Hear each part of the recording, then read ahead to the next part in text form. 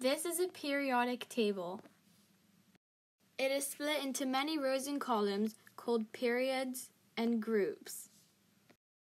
The group number corresponds to the number of electrons in the outer shell, and the period number corresponds to the number of shells of electrons.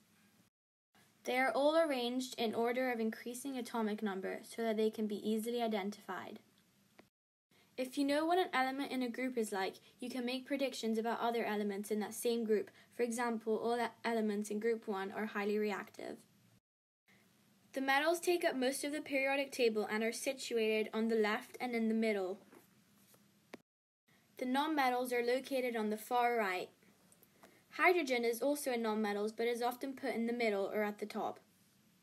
There is also a section in the middle of the table called the transition metals. Most transition metals have the following physical properties.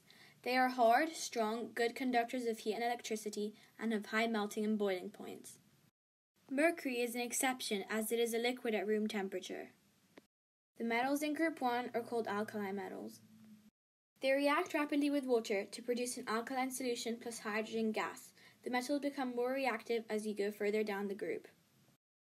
The nonmetals in group 7 are called halogens. Fluorine and chlorine are gases.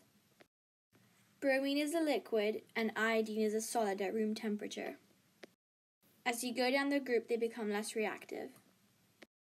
Iodine is unusual as it undergoes sublimation. The nonmetals in group 0 are called noble gases.